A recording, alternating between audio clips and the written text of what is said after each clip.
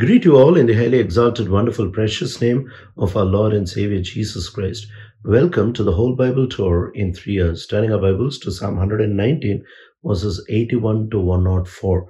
This octave from verse 81, it begins with the Hebrew letter Kaf. And in verse 81 onwards, in this octave especially, he talks about many kinds of troubles because of God's word and because of people around that he was facing. In verse 81, he says, "My soul faints with longing for your salvation, but I have put hope in your word." The next verse he says, "My eyes fail." And then 83rd verse he says, though I'm like a wineskin in the smoke. A wineskin burns away, so giving so much of smoke, and it slowly depletes into ashes. And he talks about waiting upon the Lord in the next verse, in verse 84. "How long must I wait, O Lord? How long will you not take revenge over my persecutors?" And then verse 85, he talks about the pit that the arrogant are digging for him.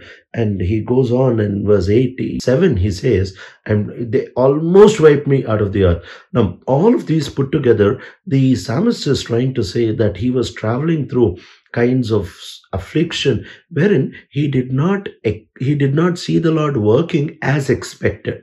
Now, this is definitely the part of anybody who believes the Lord. We expect something, but sometimes God doesn't work according to our expectation, because God's ultimate end is different from what we believe to be our ultimate end. God's ultimate end is for his glory. It is for our eternal good, and it is for our transformation. This is God's eternal destiny, for his glory, for our eternal good, and for our transformation. And so God does things always in the light of these three things. He does things only so that they'll result in these three things. And when God does things, many a times our motive is not that, our destiny is not that, and so we get disappointed. This is what the psalmist was going through consistently. And he says, I'm not able to see what I expect. I'm not able to see what I really desire. But yet the psalmist hopes for the Lord. Now, when we don't get what we expect, then what should we do?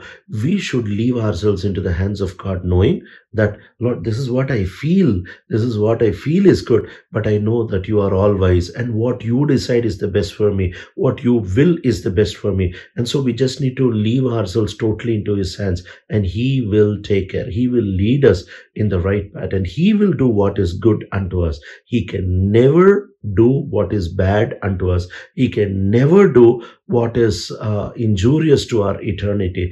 And so the best thing is to leave ourselves in God's hands. And it can be taxing temporarily, but it is going to definitely reap a great benefit on the long run. And then from verse 89 up till verse 96, this octave begins with the Hebrew letter Lamed.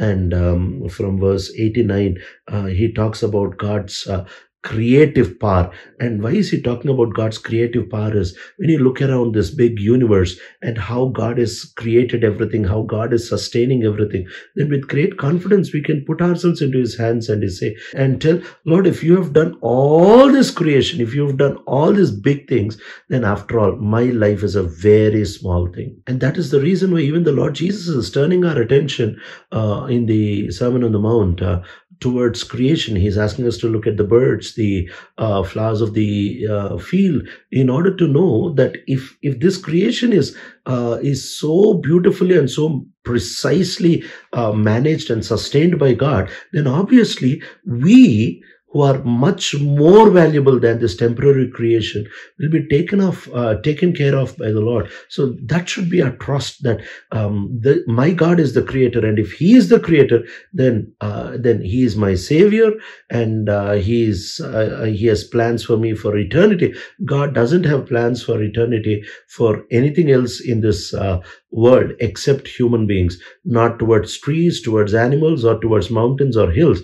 None of this. He has eternal plans, but he has eternal plans towards us. So obviously, this is our great assurance that if he has so grandly done everything that is temporary, how much more will he take care of me? And in verse 89, he says, your word is eternal, the heavens stand firm, and the earth is endures because you have made it, established it that way, and the laws you establish, they stand forever. The law of gravity or the law of attraction, every law, every scientific law. No, science can tell us what the laws are, but science cannot tell us where the law began or why the law began. It can only tell us what the law is, whereas Bible gives us a very clear, astounding, sure foundation to stand on. It's the most credible, intelligible, reasonable thing to do. That we just don't believe in chance to create laws, but we believe in an all-wise sovereign God as the lawmaker of everything around in the universe. And so that's a most reasonable, intelligent thing that a rational being can ever do. And then in verse 92, he says, your law has been my delight, and that's why I was able to get through affliction. Now, when we delight in our own comfort or in something that is not permanent, that is not worthy, then obviously we will be shaken. But when our delight is something that is immutable, when our delight is in something that never changes, then our delight also never changes. So we have to anchor our delight onto God, who never changes. And from there on, he goes on to say, save me, O Lord, for I am yours, and I have sought your precepts. Now, this is a very, very beautiful word. In verse 94, he says, for I am yours. It is much easier to say God is mine, because we can claim all the promises, the nature of God, and so many things. But then the psalmist is giving himself to the Lord, and he says, Lord, I am also yours. Now, this is a very, very beautiful counterpart. That's our responsibility. God is ours, that is his provision, but we are his. We have to give ourselves to him as our responsibility. Now, we belong to him by creation, we belong to him by salvation, and we also belong to him by handing over responsibly everything into his hands. And then in verse 96, he says, to all perfection I see a limit. It can be any perfection, whether scientific or emotional or philosophical or every perfection. There is a limit. Beyond that we cannot move. But to your commands there is no end, because God is perfect, absolutely perfect, infinitely. He's perfectly perfect, whereas every other thing is imperfectly made. And so his laws are perfect, and so when they are infinitely perfect, and that's the pathway that is worth taking. And in the octave from verse 97 up till verse 104, we see it all begins with the letter Mem. And in this octave especially, he talks about his desire for the law, his desire for the Lord. In verse 97, he meditates on it all day long. Previously he said all night long. Previously he said when I wake up it's about your law, but now he says all day long. So whether it is consciously or unconsciously, whether it is out of duty, devotion, and out of delight, it's all about the word of God. And he says three things. One, that I am made more wiser than my enemies, in verse 98.